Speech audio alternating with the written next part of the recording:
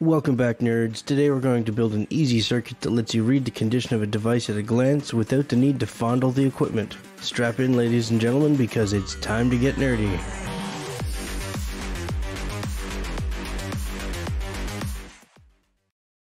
Repairs and maintenance are some of the fundamental game mechanics of Barotrauma, but not everybody fully understands the math behind it. For example, did you know that the skill points you get for repairing something is completely independent of how damaged it was when you started? It doesn't matter if you started at 80% or 0%. Once you get something back to 100% condition, you get 5 skill points divided by your current skill value in that device's category.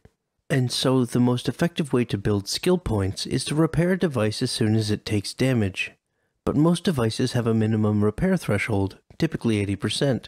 Which must be surpassed before the repair button even shows up. And while the visual mechanics of the game gradually morph the appearance of a device according to its condition, from this to this to this, it's still not an accurate or reliable means of discerning a device's condition by looks alone. So what we want is a way to easily and reliably identify the approximate condition of a device from a distance, and that's not as hard as it sounds. But it's not straightforward either. And just because I like to make things super complicated sometimes, I've chosen to use both color and a blink rate to communicate the state of the device. First of all, while it's tempting to have a system with 100 steps to define every possible condition value, that system would be just as vague as using the visual changes in the device's sprite and therefore undesirable.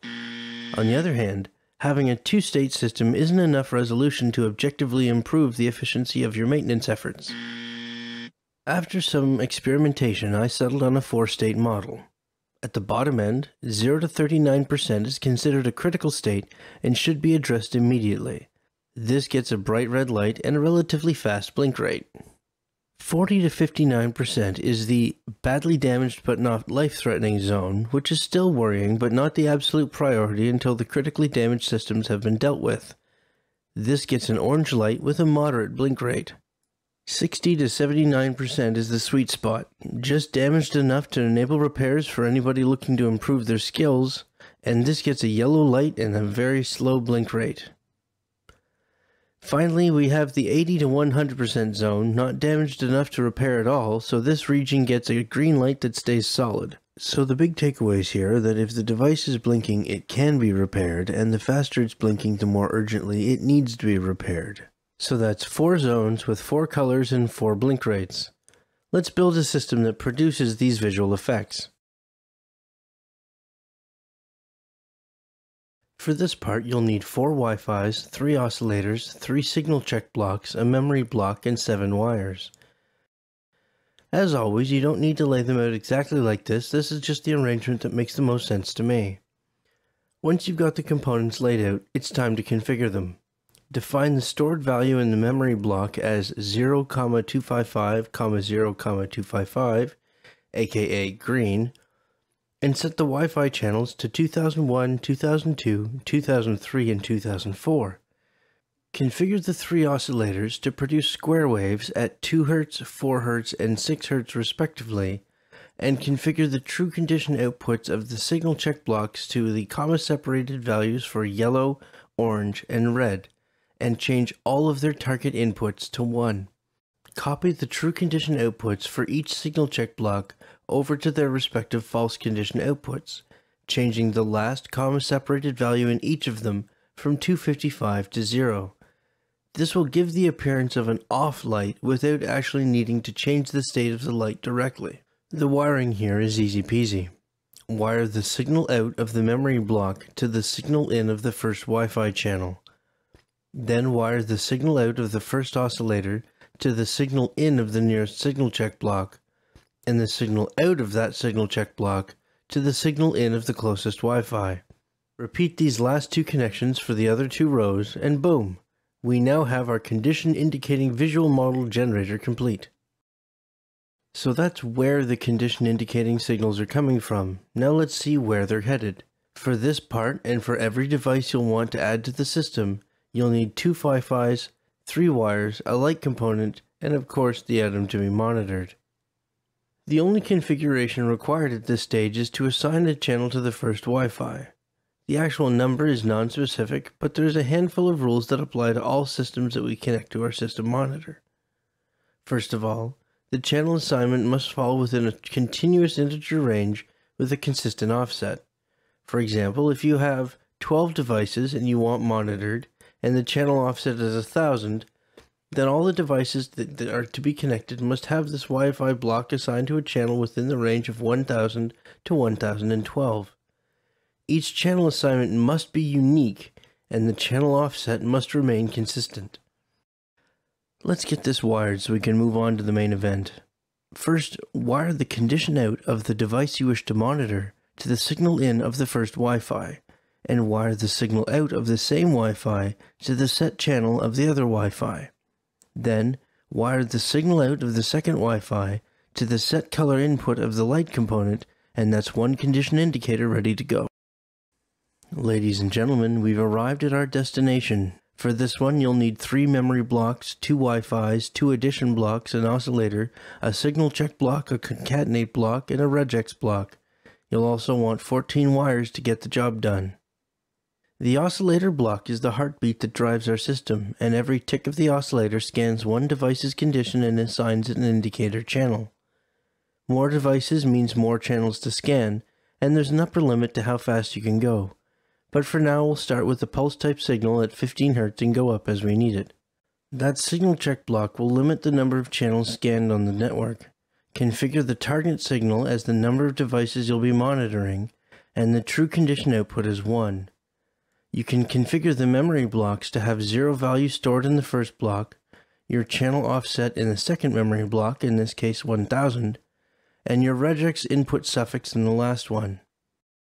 There's our old friend the regex block rearing its ugly head once more. Let's configure our system first, wire the whole thing together, and then we'll come back and take a closer look at the regex. Define the true condition output as the word output, lowercase, and check the box that says use capture groups. Clear the false condition output entirely, and this is where the whole thing can fall apart, so just to make sure there's nothing lost in translation, you can find the actual search expression in the description below. With all of those steps complete, it's time to wire this puppy together. Start by connecting the signal out of the oscillator to the signal in one of the addition block beside it. Then connect the signal out of that addition block to the signal in of the adjacent memory component. Connect the signal out of that memory component to the signal in 2 of the previous addition block, and we now have a tiny circuit that adds 1 to the value stored in the memory block with every pulse of the oscillator. Now connect the signal out of the memory block to the signal in of the signal check block above it, and connect the signal out of the signal check block to the signal in of the previous memory block. If you've configured your blocks correctly, these connections will cause the self-incrementing circuit we just made to reset back to 1 whenever the stored value reaches the number of monitored devices, aka the target signal of the signal check block. Now make another connection to the signal out of that memory block to the signal in 1 of the addition block below it, and connect the signal out of the nearby memory block to the signal in 2 of that same addition block. Connect the signal out of this addition block to the set channel of both Wi-Fi components, and wire the signal out of the left-hand Wi-Fi component to the signal in 1 of the concatenate block. Connect the signal out of the nearby memory component to signal in 2 of the concatenate block, and wire the output of the concatenate block to the signal in of the regex component. Finally, connect the signal out of the regex component to the signal in of the Wi-Fi component above it, and you're done. Now, from a purely technical standpoint, some of the things I'm about to explain aren't exactly accurate, such as the order in which the components are updated per frame. But since the end effect will be the same regardless of the programmatic mechanisms, I'd rather use the easier to understand description more than the complicated accurate one. I plan to release another video or two explaining these intricacies in the detail they deserve, but for now I'd like to stick with the description that keeps this assembly accessible to as many people as possible. Now, enough ranting. Let's see how this thing works. First of all, the signal generator block operates entirely independently from the rest of the system. These 4 channels produce alternating signals at their respective rates and in their respective colors without fail, unaffected by the workings of the rest of this system. Simultaneously, the oscillator in the condition processor starts a new cycle with a single frame pulse output of 1. This is received by one of the input ports of the addition block beside it. It's important to note that in pulse mode, oscillators produce no output signal whatsoever between pulses, and unlike some other blocks which will sustain their last output, math blocks, such as the addition block here, produce no output when one or both inputs receives no input signal. The combination of these rules allows us to build a self-incrementing timer that steps at a controlled rate. When the input signal arrives at the addition block, the second input port is evaluated, and as it is connected to the output value of the adjacent memory block, and this memory block starts with a stored value of 0, that 0 is received by the second input port of the addition block, and the calculated result of 1 is broadcast from the addition block's output port. This overwrites the stored value of the memory block, which is in turn broadcast from the memory block's signal out port. This has 2 effects.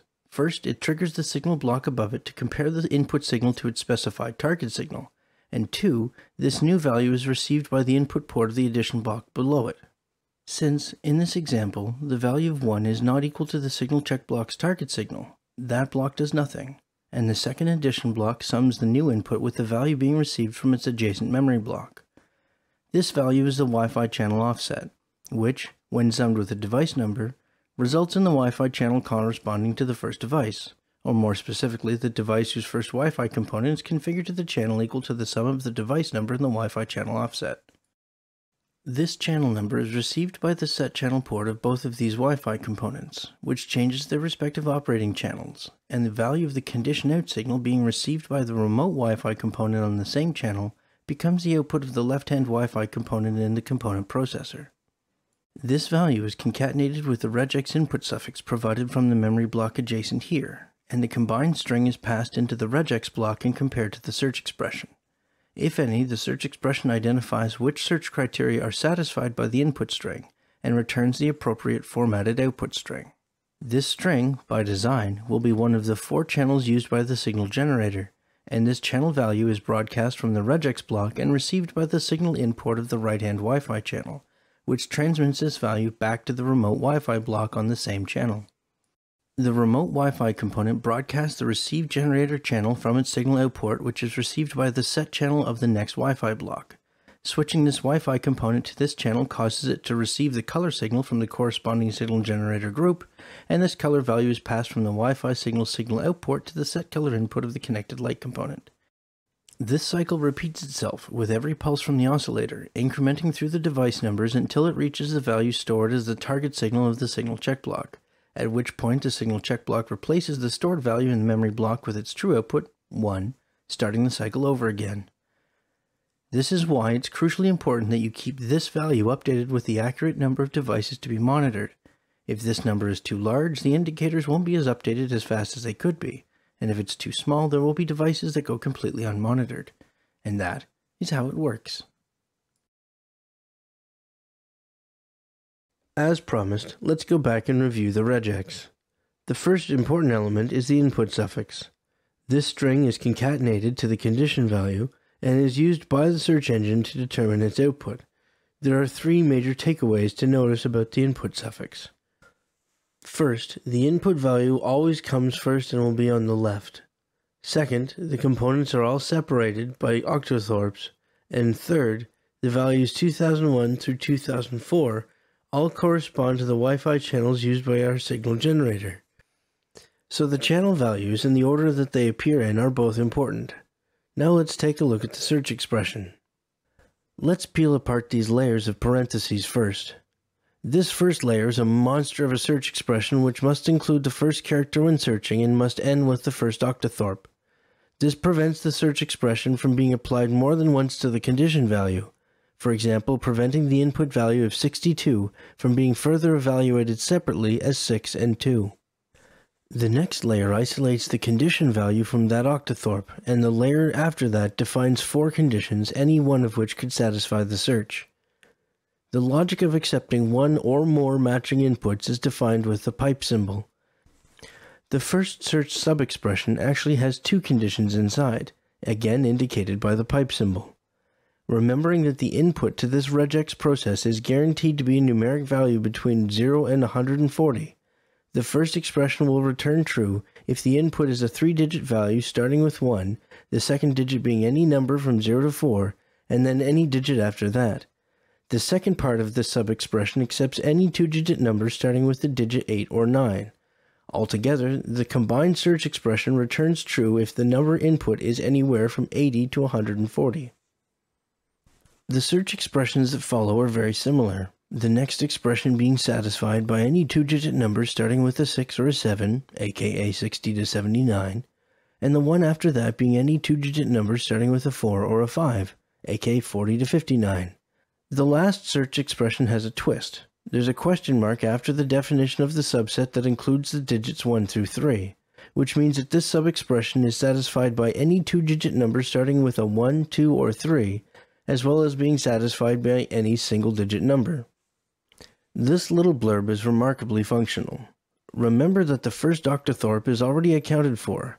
This sub-expression starts with a subset prefixed with a caret, meaning that it's actually satisfied by any character except the ones found in the square brackets. This is followed by a plus sign, which expands our search expression to be one or more characters that are anything but an octothorpe, and this plus sign is followed with an octothorpe, and the whole kit is followed with an asterisk question mark combo. In plain English, that turns this expression into any number of sets of non-octothorpe characters followed by an octothorpe. Recalling our input suffix, this splits the outputs into the values 2001, 2002, 2003, and 2004, which will be important in the last section. The combination of a question mark and character string enclosed in angle brackets creates what's called a named capture group. In this case, the capture group can be later referenced with the string output. Now let's split this up again by parentheses.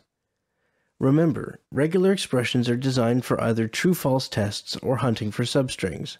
They're not really well suited for if-then conditional outputs, save for this technique. The question marks at the beginning of each group coupled with round brackets and a number inside only applies the search expression that follows if the index search element was also matched. And what do I mean by the index search element? Let's go back to the first set of parentheses. This is called the first capture group because it's in the first set of parentheses. Nested groups are prioritized before consecutive groups, so we look inside the first set of parentheses for the next group. This group is the same as the first, excluding the first octothorpe, so this would be called the second capture group. Looking inside, we see 4 more capture groups separated with pipes. The first one of these 4 would be called the third capture group, the second the fourth capture group, etc., etc. Now, going back to our output groups, the index sub-expressions are starting to make sense. So if the third capture group was satisfied, and the substring 2001 is found within any of those input suffix groups, then the substring 2001 is assigned to the capture group named output. This same technique applies to the other indexed capture groups, and by design, only one of these groups can be satisfied. See? Not exactly straightforward, but certainly not a dark magic either. I hope you find this circuit helpful. I think it has the potential to improve a lot of players' quality of life significantly. But if you have questions, comments, or concerns, please don't hesitate to share them below. And guys, the vast majority of you are watching my videos without subscribing. I know this is probably something you hear 1,000 times a day, but if you find this video informative, amusing, or narrated by a handsome, talented individual, please consider subscribing and mash that tiny bell to get push notifications the next time I drop another knowledge bomb from the gaming nerd. Happy diving!